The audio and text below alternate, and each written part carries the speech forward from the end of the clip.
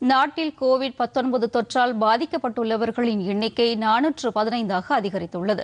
இதில் 41 பேர் வெளிநாட்டைச் சேர்ந்தவர்கள். ஏற்கனவே வைரஸ் தொற்று அறிகுறிகளுடன் மருத்துவமனையில் அனுமதிக்கப்பட்டவர்களில் 24 பேர் குணமடைந்து வீடு திரும்பியுள்ளனர். 7 பேர் சிகிச்சை பலனின்றி உயிரிழந்தனர். நாடு முழுவதும் பல்வேறு விமான நிலையங்களில் வெளிநாட்டிலிருந்து வந்த 15,17,000 பேருக்கு இதுவரை பரிசோதனை செய்யப்பட்டுள்ளது. அவர்களில் கோவிட்-19 தொற்றுக்கான அறிகுறிகள் இருந்தவர்கள் மட்டும் தனிமைப்படுத்தப்பட்டனர். மற்றவர்கள் தங்களது இல்லங்களுக்கு சென்று 14 நாட்கள் தனித்து இருக்க சுகாதாரத்துறையினர் அறிவுறுத்தினார்கள்.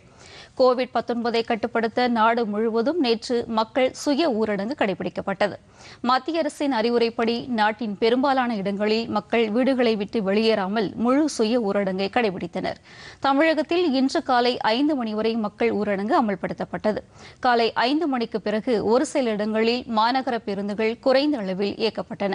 தமிழகத்தில் சென்னை, காஞ்சிபுரம், ஈரோடு ஆகிய 3 மாவட்டங்கள் உட்பட மொத்தம் 80 மாவட்டங்களை தனிமைப்படுத்தி வைக்குமாறு சம்பந்தப்பட்ட மாநில அரசுகளுக்கு மத்திய அரசு ஆலோசனை வழங்கியுள்ளது. இது தொடர்பான ஆலோசனைகள் மேற்கொள்ளப்பட்டு வருகின்றன.